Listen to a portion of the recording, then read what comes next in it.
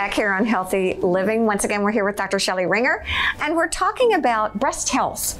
You have taught me well. So I say, yes, yes, you have taught me. Let's talk about breast health and things that we can do to be proactive in taking care of ourselves, really at any age. Absolutely. And so there are things that we can all do to help prevent breast cancer.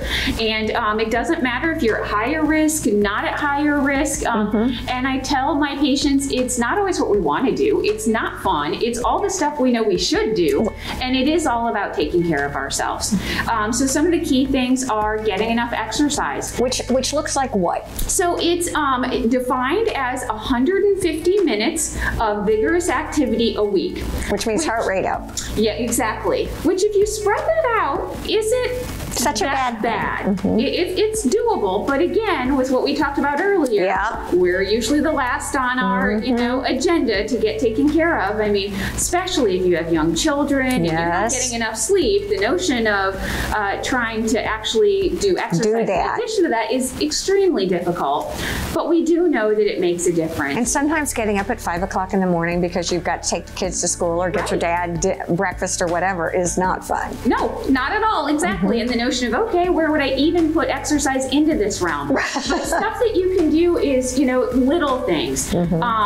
Take the stairs instead of taking an elevator. That's going to be a little bit of exercise. Love it. So every little bit that you can do does make a difference. If you work a desk job, try to get up and walk around a little bit. During a lunch break, walk around some. It makes it less intimidating, doesn't it? Absolutely. And doable. Yes. Okay, so exercise, number one. So eating well. Again, we all know this. Yeah. It is no shock for me to say that eating foods that come off trees or from the ground is better for us than chemical detox. Yep. We all know that. Right.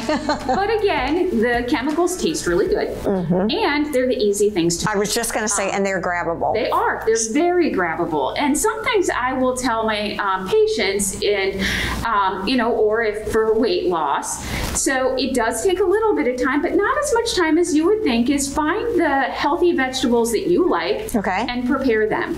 Cut them up, put them in a little baggie, take them to work with you. That way, when you need that little snack to grab, you have already cut up cucumbers or carrots, or you have a bowl of blueberries, great antioxidants in blueberries, some bite-sized tomatoes. Exactly. Oh, I love those little cocktail tomatoes. They're so good. Yes. Yeah, they can be really sweet.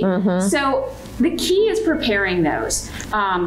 And so that's what I do, in the morning. It doesn't take me more than 5 minutes. Cut up some cucumber, put it in a baggie. Put those tomatoes and some blueberries in a little Tupperware. Take them with me when I get hungry. Of course, my inclination is I love a bag of chips. Sure. But if I already have that other food prepared, I kind of feel guilty going for the chips because that food's going to go to waste. It's interesting because during this time, I've cooked more than I've ever cooked in my entire life. And I find that we've been much more healthy. And I think a lot of that is, I'm just prepping a little bit more. And now that I realize it's not that hard to do, it's a lot of it's habit. It's easy to go through the drive-through. Absolutely it is. Absolutely. And when you eat out, the portion sizes are usually much larger than what you would normally do at home. Okay, so exercise and food. Are you a plant-based eater or? So I try to be. I am mostly vegetarian, so I will eat fish once or twice a month. Maybe, probably more like once. How about your kids? So they are mostly. It's kind of funny. So I have 2 children. They're 8 and 10. And with opinions. Yes. My 8-year-old is mostly vegetarian. He will every once in a while. So in our home, we're vegetarian.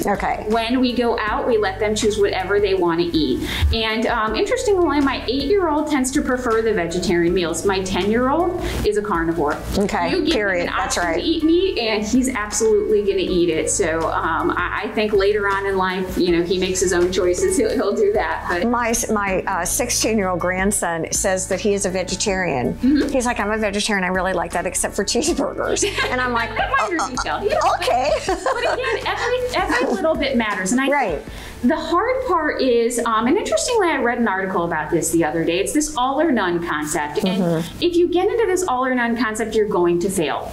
But saying I am a vegetarian except for cheeseburgers, you know what? You're doing what you can. Exactly. And that's better than saying, oh, well, I ate a cheeseburger, I fell off the cart. Exactly.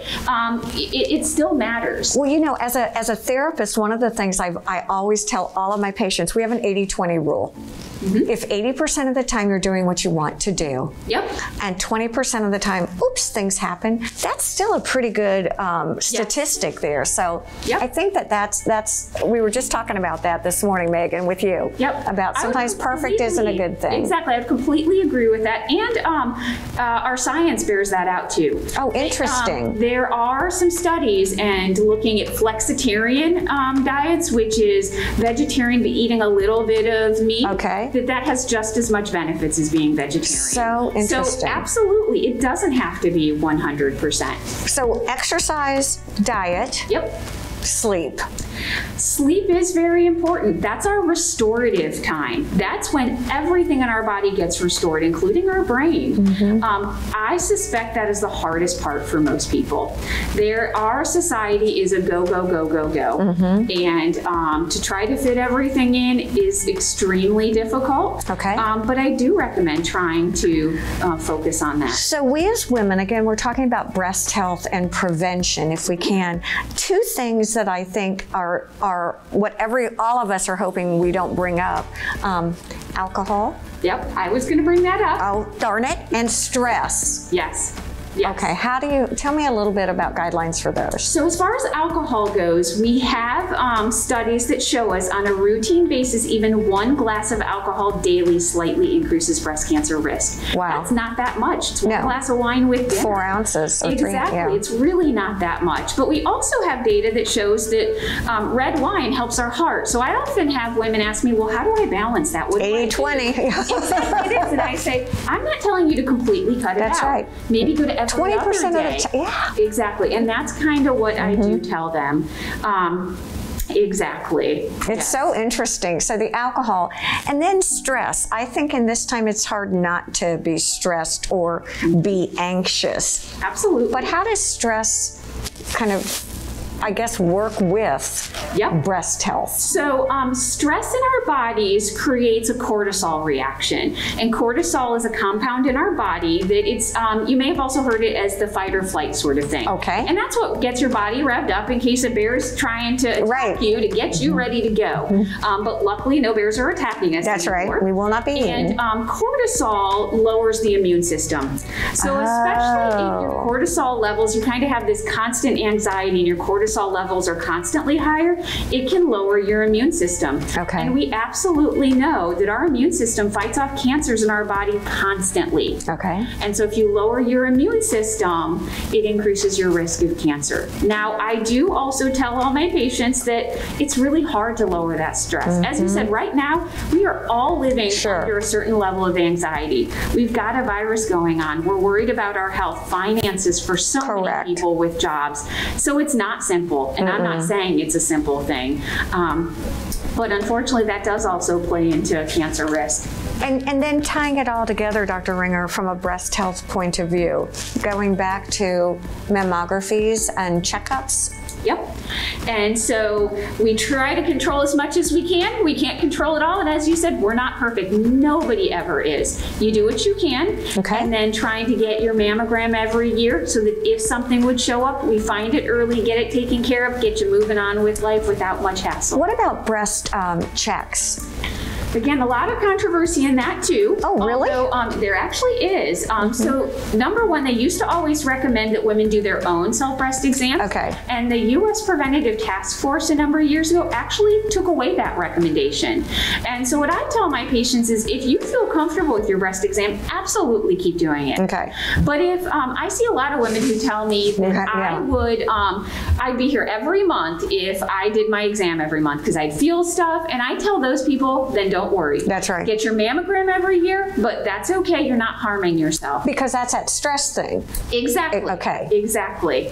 And then as far as a clinical breast exam, meaning having a physician do an exam, interestingly, that was actually removed too. Okay. Now, I do think it's important, just like everybody themselves is, has different levels of doing breast exams, different physicians are, better that's true. at doing exams. Makes sense. Just finding someone who you feel comfortable with, and if possible, sticking with the same person year after year for that routine can be helpful too. And why would that be helpful? So if they feel anything, they can make little comments in their notes of, okay, they were a little bit lumpy or glandular in one spot, and they can compare it year to year, and you're not having someone recreate the wheel every single year. It is amazing to talk to you, and every single time we do this, I learn so much. Plus, I think you make it real for all of us and not so intimidating. Again, Dr. Shelley Ringer, thank you for joining us. We want to thank all of you for joining us here on Healthy Living. Have a great week. Be safe. Bye-bye.